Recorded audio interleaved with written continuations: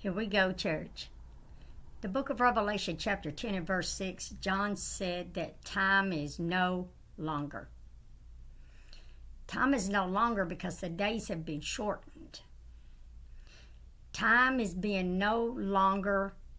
Will God hold back judgment for sin? Neither will he restrain evil.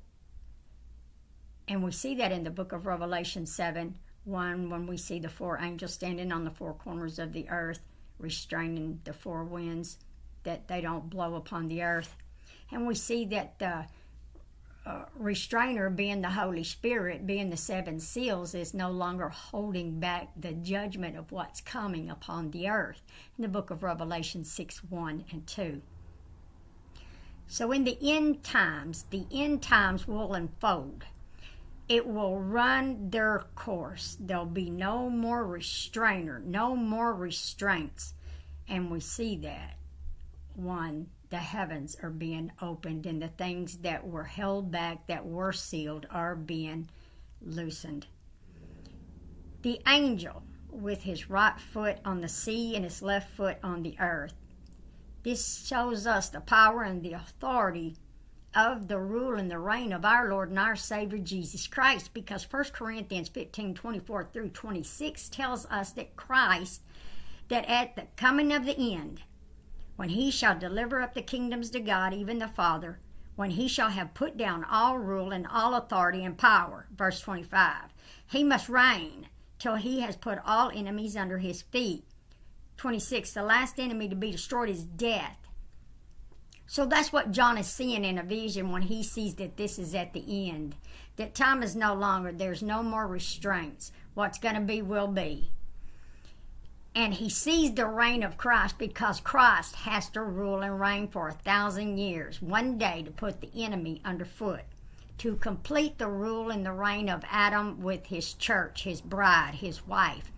Christ cannot rule and reign in the 1,000-year reign without the bride of Christ. He needs his body with him. We are bone of his bone and flesh of his flesh, and we are members of his body, Ephesians 5:30. So the sea beast in Revelation 13:1 is certainly the power and the authority of the government of the Gentile and the beast over the nations. The earth, the beast rising up out of the earth in Revelation 13:11. The lamb with two horns is certainly representing the church and false doctrine, and his power and authority as a lamb with two horns, the power of church and state. In the book of Revelation 16:14, we will see the conflict, the battle against Satan and the power and the authority over the nations, and the battle for the earth. The mysteries of God will be finished. God's mystery is finished. God has finished his work. He finished his work on the seventh day. That's what Genesis 2:1 tells us. God ended. Is exactly what the word says. Go to the book of Genesis chapter 2.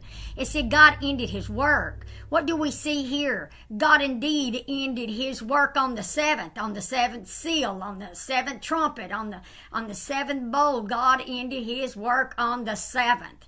He certainly kept his word, didn't he? He ended it. And we know that the mysteries during the seven trumpet judgment also we see in the book of Joshua chapter 10. Because the angel says time is no longer in Revelations 10:6. Well, we know by Joshua chapter 10 that Joshua asked God to cause the moon and the sun to stand still so he and his army could fight by daylight. And God helped Joshua by calling a powerful storm with rain and hailstone. So we know that God did help Joshua. But Joshua said that it was for vengeance. And that's exactly what we're going to see when time is no longer, when the time ends.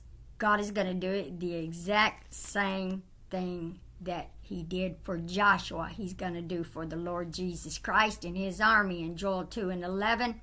The Lord is on the earth, uttering his voice before his army. He is in Jerusalem, because Amos 1 and 2 establishes that word with us in Joel 3 and 16. He is uttering his voice from Jerusalem. So, church, in the book of Revelation 19 and 13 and 14, we know the army of the Lord is the church, and we know we are with Christ at his return. We know in Luke 19 and 27, Jesus said the enemies of Jesus Christ, those that refuse him as king, will be killed before him. These be the days of vengeance. Luke 18 and 7, Revelation 6 and 10. Here we go, church. Zechariah 14 and 1. Zechariah sees that Jerusalem is taken. Luke 21, 23, 24. Revelation 11 and 2. It is given to the Gentiles to tread them under their feet, to trample the grapes, because this is the devil's wrath. Revelation 12, 12 and 17. Zechariah 14 and 3, the great prophet of God foresaw the Lord's return to the Mount of Olives in the book of Acts 1, 9 through 12. So the Lord will battle. That's what Joel 2 and 11, Revelations 19, 13 and 14, and he will fight against the nations that fought against Jerusalem. We see that in the book of Zechariah chapter 2 verse 1 through 13. We see the victory of Zion. She is singing and rejoicing before the Lord. And that is exactly what we see in the book of Revelation 7 and 9. Those that are rejoicing with palms in their hands. Leviticus 23 and 40 establishes that word with us, that the palms in their hands, they will go and rejoice before the Lord for 7 days, keeping the feast of the Lord. Read the book of John 12, verses 12 and 13. They are rejoicing before the Lord of the feast. Now, I like this part right here because it is revelation knowledge, and I believe that God did not have the prophet leave this out because it is so prophetic and revelation knowledge from the Holy Spirit of God in the book of Zechariah 2 and 13. 1, he said, "Be silent, O all flesh, before the Lord. For he is raised up out of his holy habitation." Glory, hallelujah, thank you, Jesus. If it got any better than this, I don't think I could take it, church. Psalms 132 verses 13 and 14 says that Zion is the place of the rest of God. It is his habitation. This is his place where he will rest forever. He said he has desired it. Hebrews 12, 22 and 23, Mount Zion is the church of the firstborn. Colossians 1 and 18, the firstborn from the dead. Because Christ has raised the dead. Not only the Old Testament saints, but at his return, Christ will raise the dead. And we know that even after the 1,000-year reign of Christ, the dead will be raised again in the book of Revelation 20 and 7. So the dead will live again. Now we know that us, the church, we will be raised at the first of the beginning of the 1,000-year reign of Christ. Revelation 20 and 4, we will rule and reign with him. But we know that others will be raised at the end of that 1,000-year reign. Also read the book of Ephesians chapter 2 and verse 20 and through 22 on the habitation of God. This is amazing revelation knowledge from the Holy Spirit of God. And here we go, church. It is a day of vengeance is what it is at the return of Christ. 2 Thessalonians 1 verses 7 through 9. In a flaming fire, Jesus and his angels, taking vengeance on them that know not God, and those that did not obey the gospel of our Lord Jesus Christ, they will be punished. Zechariah 14, 9 through 19, a plague. Whether it be a plague of zombies or not, Zechariah 14 and 12 definitely established that good word with us, that the flesh will be consumed away while they are standing on their feet. Their eyes will be consumed, and their tongue will be consumed away in their mouth. So the enemies of Jerusalem, not only the enemies of Jerusalem, but the animals themselves will rot. It is a plague. And and even their animals will suffer the same plague. So it is a time of panic, moving them to kill one another. And Zechariah, certainly the prophet of God, foresaw the day when the whole earth will know the Lord Jesus Christ as the King of the whole earth, the true and living God. Praise God, glory, hallelujah, thank you, Jesus. And they will bow before him. In the day, Jerusalem will be the place of God's reign, and how the Lord will defeat the enemies of Jerusalem in Zechariah 14, 9 through 11. So Zion has a lot to sing and rejoice about. For her Lord and Savior, her King, is strong as iron, and Zion's feet are brass, and she will trample her enemies also under her feet.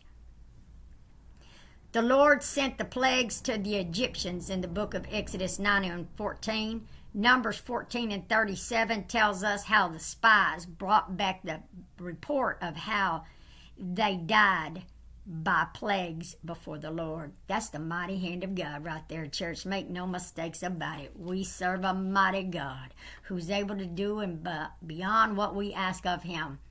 And I like it when Moses is standing in front of that sea and he tells these people to stand still to see the mighty hand of God.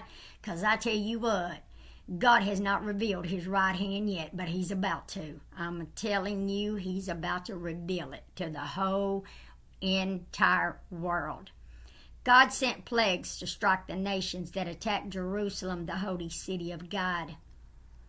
The pearls of God, which are holy, are not to be given unto the dogs and swines. But nevertheless, they will trample them under their feet for 3.5 years. So the attack on Jerusalem, God will fight for Jerusalem. She will become a seat of power and great authority in Jesus Christ's kingdom. Isaiah 33 and 5, Psalms 110. I tell you, church, for this reason, God will destroy all her enemies. And their flesh will rot, it will decay, it will waste away. And the prophet Zechariah reveals the plague upon man and animals in Zechariah 14, 12, and 15. The plague on animals, Exodus 12 and 29, as well as the people. The blast is called, listen to this, church, listen to this. I want you to pay attention to this right here, that Zechariah is definitely trying to establish this word with us, who this beast is. Now, there will be a great noise, a blast will happen in the last days, because the heaven and earth is being destroyed and burning at the same time the earth is, and how things are going to pass away with a great fervent heat, because God is not playing any longer, and he is not restraining his judgment nor his wrath. He is pouring it out upon the people, and that's why the angel in Revelation 10 and 6 is trying to establish that word with us. It's done. Prepare now. There's no more restraints. There's no more delays. There's no more restrainer. It is all out war. This is it. No one is holding back their forces. The sons of light battling the sons of darkness. Now Zechariah is trying to establish with us, and so is Micah 5 and 5, that the beast is called the Assyrian, the image of the future beast and false prophet, and the attack upon Jerusalem. You'll see that in Isaiah, in the book of Isaiah, when Jerusalem is taken, because it is a great siege upon these people. The enemy is coming to take a spoil. And certainly Micah 5 and 5, he does establish that word with us, that he is calling the beast the Assyrian. And we know that Abraham came out of Iraq. So just keep that in your mind, church.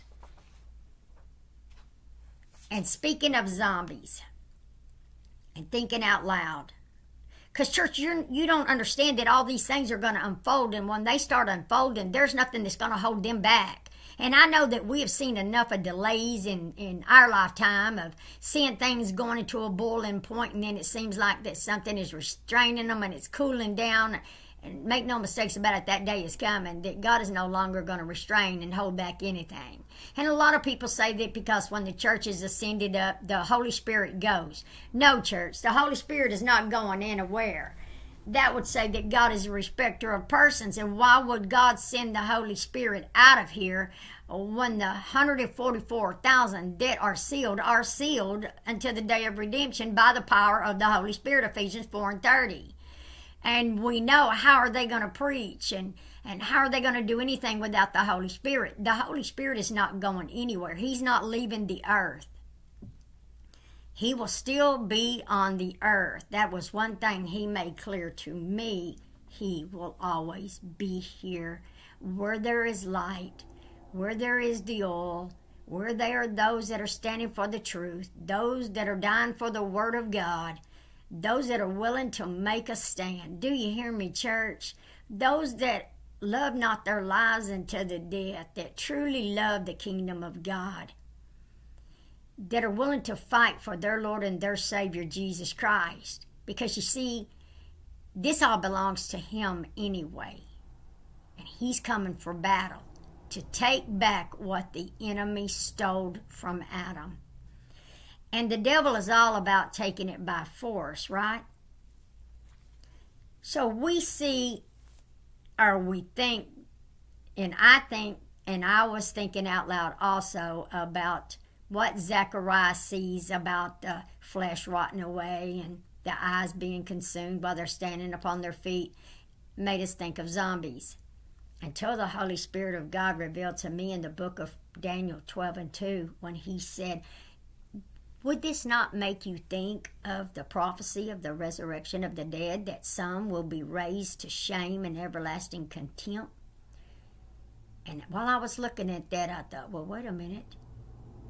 We know that when Jesus raised Lazarus, Lazarus didn't have a glorified body. We don't know if Lazarus died. There's no record that Lazarus died, but the Pharisees believed that they wanted to kill him because of it caused the people to believe in the power of Jesus Christ, because he raised the dead, Lazarus, in 4 days. And it made a lot of people think also that, is that how long the spirit and the soul takes trying to get back into the body? 4 days. That'll make you think also, won't it, church? It really will. So the Holy Spirit of God revealed to me this would be the place of the rotten flesh of the dead, would it not? So I looked at Daniel 12:2 as led by the Holy Spirit of God, that some were raised to shame and everlasting contempt.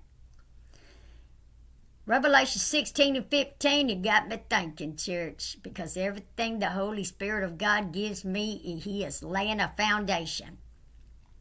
So I went on over there to the book of Revelation 16:15, and Jesus said at His return to keep your garments, lest you walk naked and they see your shame. Well, Daniel 12:2 tells us that they are raised to shame and everlasting contempt, because 2 Corinthians 5:1-3 establishes that word with us about the earthly tabernacle being dissolved, and that we groan to be clothed upon with our house from heaven. Verse 3, if so, we will not be found naked. That means without a house.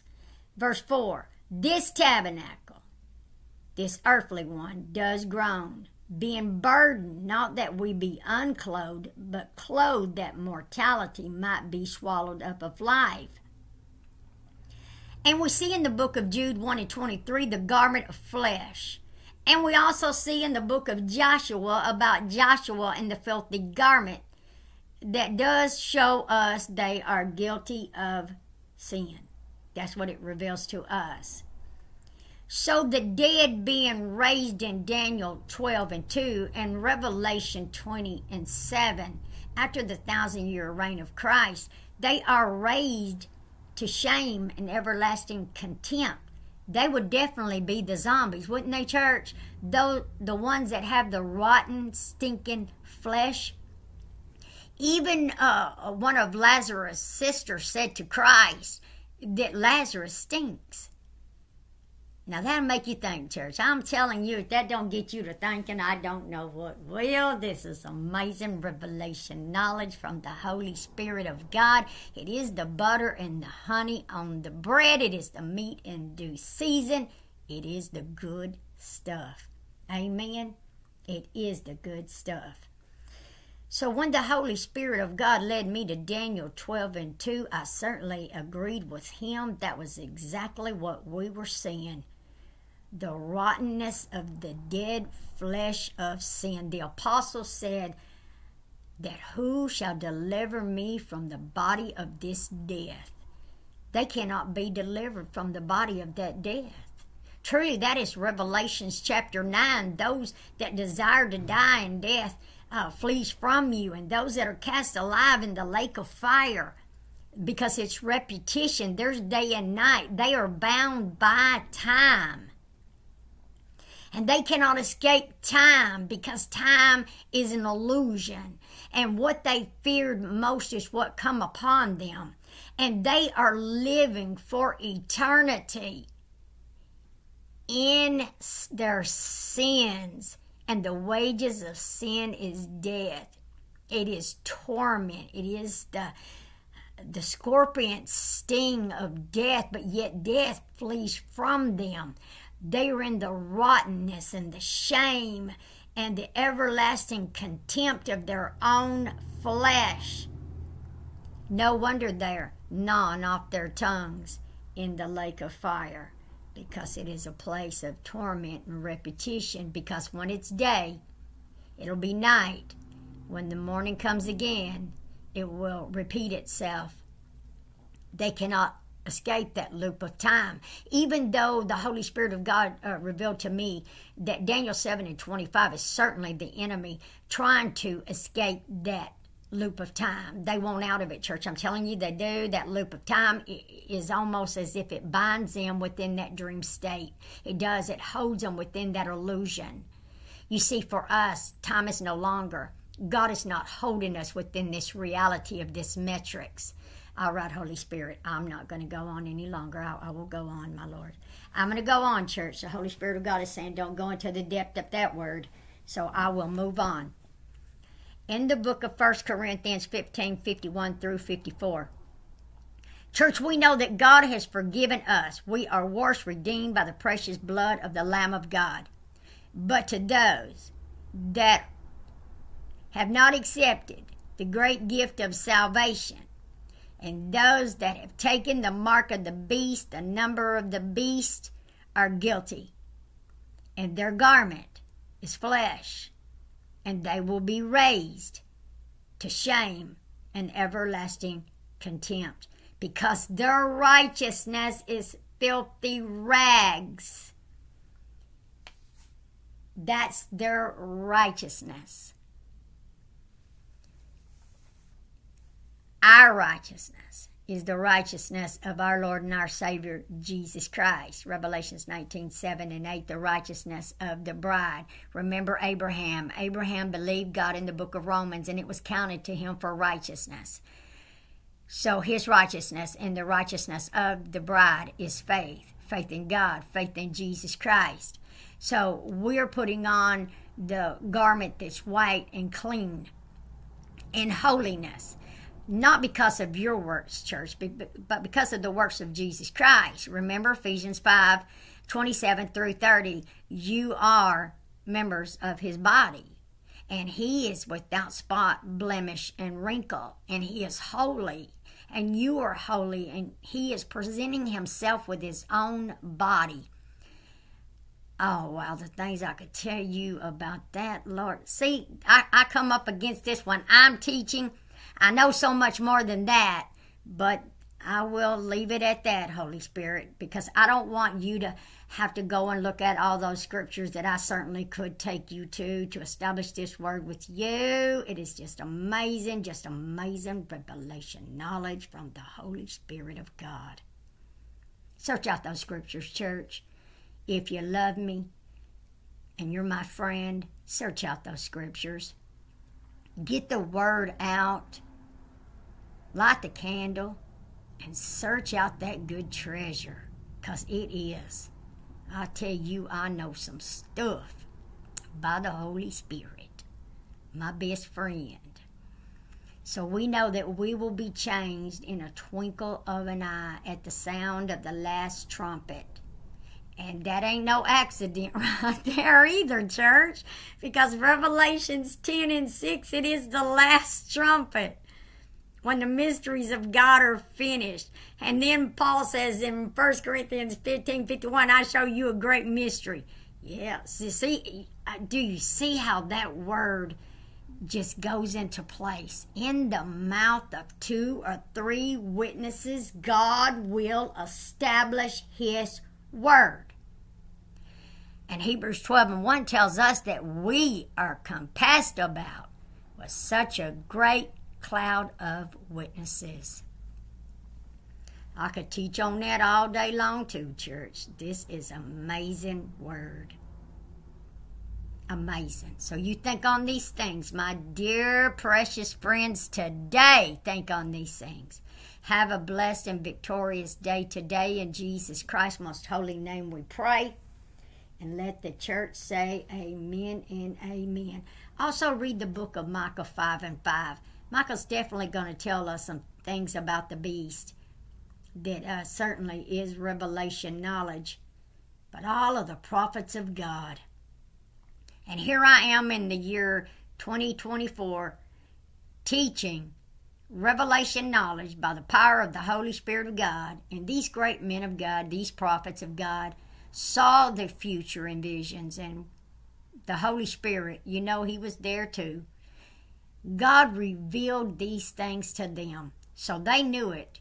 They had that revelation knowledge way before I ever got it. It's just amazing. Because they're the witnesses. And I need those witnesses. I certainly do. I need those witnesses. Have a blessed day, church. You are always on my heart and always in my prayers, and keep me in yours. I love you, my dear, dear, precious friends. Have a blessed and victorious day today. In Jesus Christ's most holy name we pray. And let the church say amen and amen. I hope you are blessed by this word. But church, I tell you, the day is coming. All of this is going to end. There's going to be a blast in heaven. Everything is going to pass away. The heavens and the earth are going to burn. And God's going to usher in that new age. And we'll see what takes place from here after that. Because it never ends. That was something the Holy Spirit told me. You think it ends. It never ends, church. He's going to allow me to tell you this little part, and I'll tell you. But I won't go into detail. There is never an end to anything. There's an end of that age. There's an end of that dispensation, of that time, of what's in that realm. God puts an end to it. But there's actually not an end. He will always start again. And certainly it is amazing. It really is amazing, the plan of God and how God does that. Because the Holy Spirit of God said to me, when I said, why is God steady doing this? He said, why not, my friend? He is an eternal being. He is a creator. This is what he does. He creates worlds. And he creates scenarios and multi-universes and many dimensions, parallel universes. And he works and moves through all of his creation. And every creation, he prepared himself a body so he could be one with that creation. You as an eternal being, and you are an eternal being, the body is not you. The being that is inside of you is the true life form. You're eternal. You cannot die. And because of this, God continues to create realities, worlds, dimensions, parallel universes, gateways that connect to other worlds for your pleasure, for his pleasure. But the greatest power of the Spirit that's within you is that your memory is removed. Because to play a game, you want to go into the game with no knowledge, but learn as you go to show the strength of the warrior of the Spirit that is within you. That you can show God that this is the power of the knowledge. That you, having everything wiped away, coming into the realm naked, came into the world naked, you'll go naked, came in here with nothing, you'll go with nothing. But the power of who you are is gaining power within that realm, within that matrix. The matrix is powerful. It is so powerful that the first sign of the power of the matrix is that you awake in the matrix. That's the power of it, because so many are asleep. They really are. Oh man, I could tell you some stuff on that one right there alone, on how many are asleep, and all they do is they stay within that dream state, and they never wake out of it to see the truth that's behind that reality, that's it within that realm. But that's the strength of who you are, and to be able to control the elements that's within the womb, within the matrix, that you can control. And the Holy Spirit is trying to teach me, and which is taking me a little longer than I thought, but it is not as easy as you think, to be able to use your mind to rise above what the flesh is telling you. To know that you are a spiritual being, and you have to be able to take that spiritual being of who you are, the true you, and rise above even the very flesh. Like a lot of times when I'm in pain, or my body's hurting, or I'm sick, the first thing the Holy Spirit of God will say to me, my friend, rise above. Do not become one with this. Do not allow it to overpower you. You have the power to overcome this if you will rise above it. To know that you are not one with this body, that you have been divided by the Word of God and separate. You've been placed separate from the flesh. Take authority over it. Learn to rise above it. That's not as easy as he says it is, but I'm trying my best, church, so you be praying for me on that one.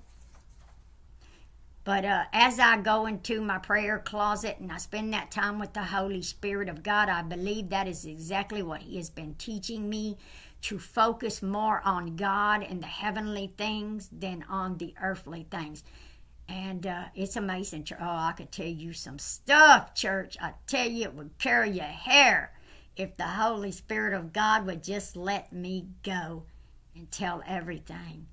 Because I have a lifetime of walking with God, and it is an amazing journey that I thank God for. I do. I thank him for it every day. Lord, don't let me cry. I'm going to let you go, church, because you give me enough of time to talk, and I will keep talking, because the wine is always flowing. The wine is always pouring out of me. I'm telling you. Glory, hallelujah, thank you, Jesus. And you get that anointing of that Holy Spirit, and won't nothing hold me back. I'm telling you, won't nothing hold me back, because I can talk, especially about the good word and the treasures of heaven. Well, I love you, church, and I better let you go. My time is always a-ticking. You have a blessed day, my friends.